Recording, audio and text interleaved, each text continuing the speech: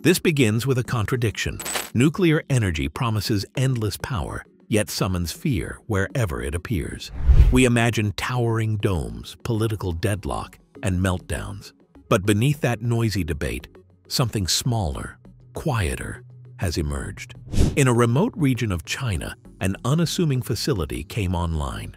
No fanfare, no panic, just a hum, steady and new. A small modular reactor.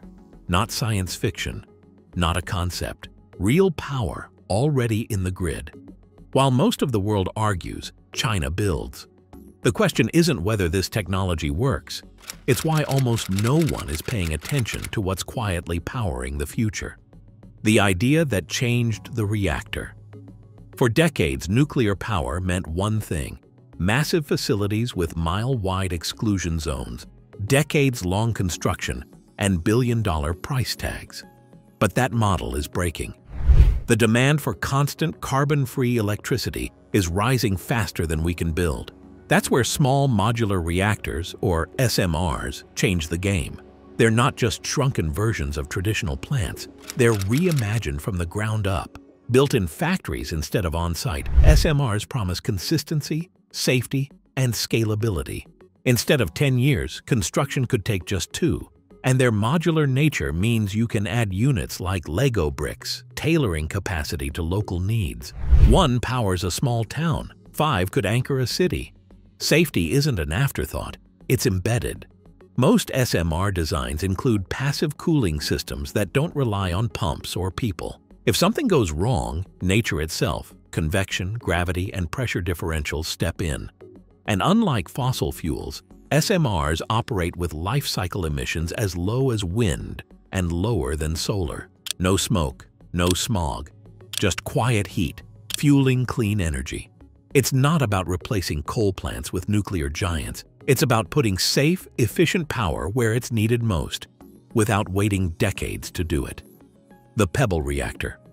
Nobody saw coming. Hidden along China's northeastern coast in a place few outside Shandong province could point to on a map, sits one of the most radical energy experiments on Earth. It's called the HTRPM, short for high-temperature gas-cooled pebble-bed modular reactor. The name sounds clinical. The reality is anything but. Instead of metal rods, this reactor is filled with thousands of small graphite spheres, each packed with tiny uranium particles. These pebbles generate heat through nuclear fission. But here's the twist. Instead of water, the coolant is helium gas. Helium doesn't become radioactive, doesn't boil away, and doesn't corrode. That means fewer failure points and a safer, more stable core. What's even more surprising is that the system doesn't rely on external power to stay safe. If the coolant flow stops, the reactor naturally cools itself through conduction and radiation. No meltdown, no chaos. When it quietly entered commercial operation in 2023, it became the world's first grid-connected SMR of its kind. No headlines, no global attention. But the implications are massive. Because in this modest plant, China has proven a concept that dozens of startups are still trying to get right. And it's already lighting homes. Linglong One and the race to certify. While the HTRPM grabs attention for its exotic design, China's Linglong One is making waves for a very different reason: approval. Nestled on Hainan Island, Linglong One is the world's first small modular reactor to pass a full safety assessment from the International Atomic Energy Agency. And that alone changes everything. Unlike its pebble-bed cousin, Linglong One relies on pressurized water, proven, understood, and already in use around the world. But here, it's scaled down to just 125 megawatts, 1/10 the size of a traditional reactor. That's small enough to power a rural county, a remote industrial park, or even serve as backup for a sprawling coastal city. Inside, water flows through the reactor core, capturing heat from uranium fuel. It then transfers that heat to a secondary loop where it turns to steam and spins a turbine. What's new isn't the physics, it's the packaging. Factory-built, sealed systems that simplify installation and cut construction time. And Linglong isn't just designed for electricity. It's capable of desalinating seawater or heating buildings. One machine, multiple roles. With its first unit nearing completion, it might be the most export-ready SMR on the planet, and China knows it. Now first, like always, be sure to hit the like button down below. It helps us out tremendously with the reach of this video. Thank you. America and the SMR puzzle. Across the Pacific, the story is more complicated. The United States has no shortage of SMR designs on paper. Dozens of startups, labs, and think tanks are reimagining nuclear with fierce ambition. But very few have made it past blueprints and simulations. The most advanced, NuScale, once hailed as America's SMR frontrunner, secured the first ever U.S. design certification. But that milestone was quickly overshadowed by spiraling costs and canceled projects. Then there's X Energy, backed by Amazon, working on its helium-cooled reactor concept. It's promising, futuristic, and stuck in the same bottleneck: money. Unlike China, where the state absorbs massive R&D costs, American developers are tied to venture capital, federal grants, and hesitant utility partners. It's not a lack of talent. It's a mismatch between vision and infrastructure. Even with government support, deploying a modular nuclear plant still requires navigating environmental permits, community resistance, and grid integration challenges that can take years. America has the technology. What it lacks is alignment. And while engineers perfect fuel types and cooling systems, time slips away. Meanwhile, China is already exporting reactors. The real danger isn't falling behind in science, it's losing the will to build at all. The data center dilemma. There's a silent energy war unfolding, and its front lines aren't power plants, they're data centers. As AI expands and cloud services grow, these digital fortresses are devouring electricity at an unprecedented rate. And the curve is steepening. By 2030, global data centers could consume over 5% of the world's electricity. That's more than some countries use in a year. Big tech knows this, and they're not waiting for politicians to catch up. Google, Microsoft, and Amazon are quietly investing in small nuclear plants. Not for press releases, but survival.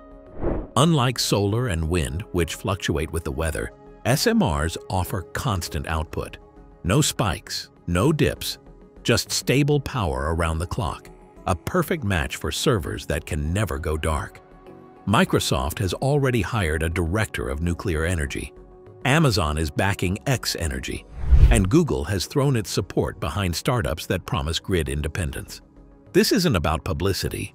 It's about keeping the lights on in a digital world that never sleeps. SMRs might not replace all fossil fuel plants overnight, but for data centers chasing net zero, they offer something rare: reliability. In the race for clean, unbreakable energy, the servers are voting, and they're choosing nuclear power. Uranium's rising tide.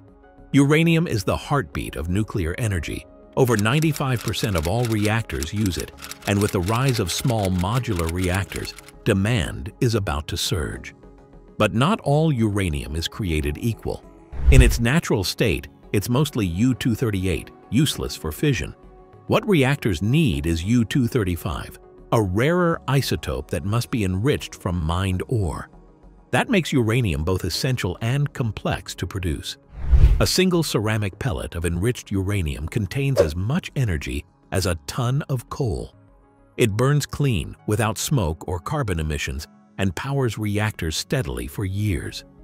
This rising demand has attracted companies like Uranium Royalty Corp. They don't mine directly, instead, they fund producers and earn royalties on the uranium extracted.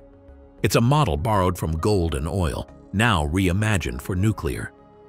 Modern mining methods like in-situ recovery reduce environmental damage by dissolving uranium underground and pumping it to the surface. As more SMRs go live, the race for secure uranium supply chains will define energy security for decades to come. Costs, myths, and Monte Carlo models. SMRs were pitched as affordable, but early results are mixed. US and European projects face overruns. Monte Carlo models show many designs still aren't cheaper than wind or solar. But remember solar in 2005? Expensive, niche, and slow. Now, it's cheap everywhere. SMRs could follow the same curve once production scales. The trade-off: reliability. SMRs deliver consistent baseload power. No batteries, no backup, no blackout gaps. Australia's lab predicts SMR costs will drop 50% in 5 years. If that holds, SMRs could quietly become our most dependable clean energy source, but only if we start building now. Buried promises. The waste question. Nuclear waste lasts for millennia. That's the truth. And even with SMRs, the issue remains. Deep geological storage is our best current answer, but best doesn't mean perfect. Some designs promise less waste. Others claim they can reuse it. But Stanford's research complicates things.